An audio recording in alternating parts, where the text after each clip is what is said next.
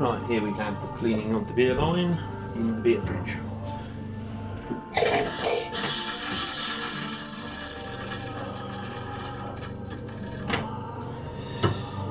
Now we have to leave this for 10 minutes and then come back to it and do some more.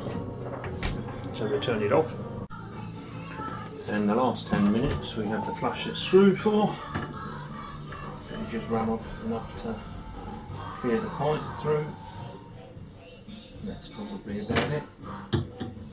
And then you sit for another 10 minutes and we'll come back to that shortly.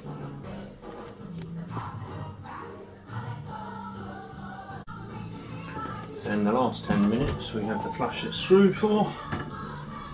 So you just run off enough to clear the pipe through.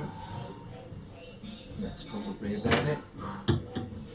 And then you sit for another 10 minutes and we'll come back to that shortly.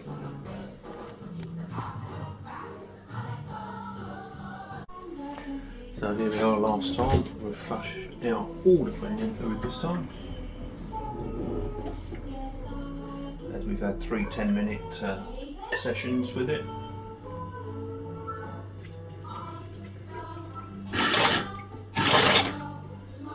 And now we've got to rinse it out, which is got to flush with 10 litres of cold water. So we've got to release the pressure on the cleaning bottle.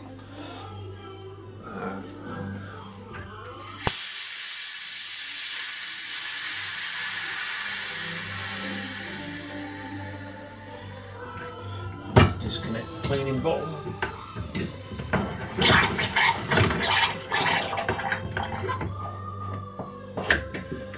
It all gets very excited. Now we have to go and fill the bottle up with water and then flush it through. Now we container full of water, connect the hose back up,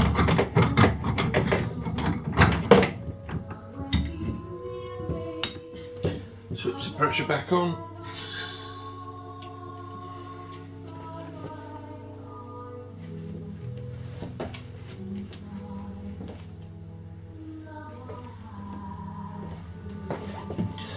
And we flush it out.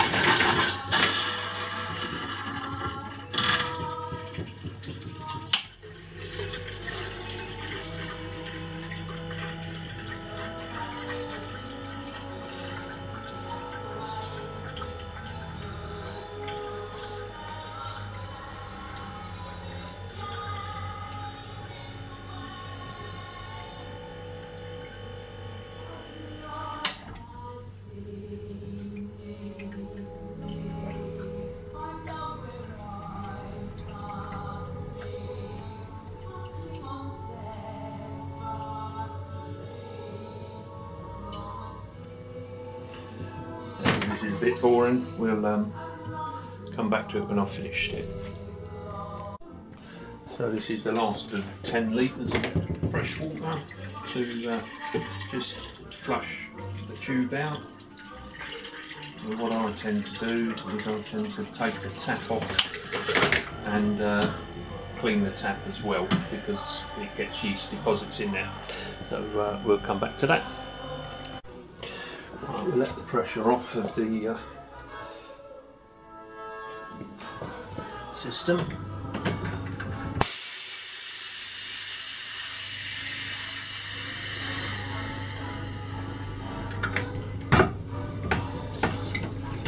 Disconnect the cleaner. Don't forget to let the pressure off the pipe, or it should get wet. And then we'll take the faucet off so that we can give it a clean. So we'll now go and clean. Right, this is taking the tap apart, and we find that we get yeast build up in here. As you can see, it's on the spring.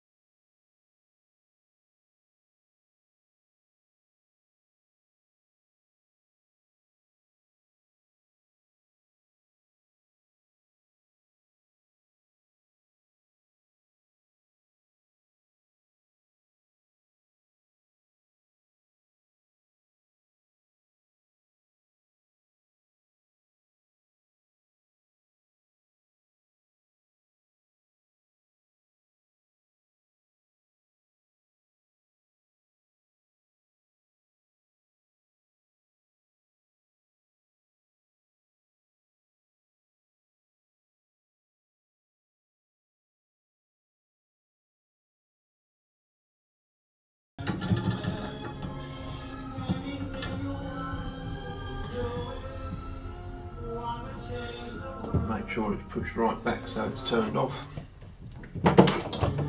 Then we need to remove the plastic cap.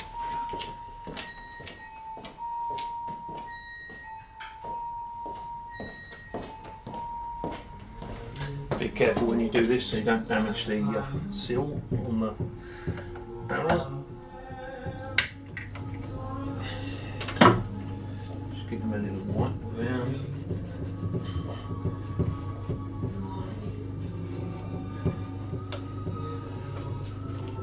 We have a little bit of food grade grease that I like to just pop a bit of that on.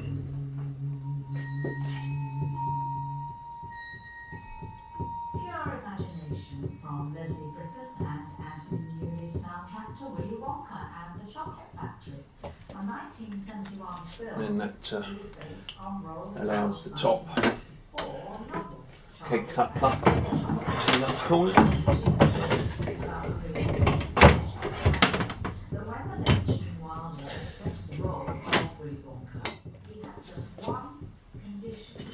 Pop the drop back in there. And then we can turn the pressure back on, and the reason? Well, in Gene's own words, because from that time on, everyone will know that I'm lying. Just adjust it. We've got some beer coming out.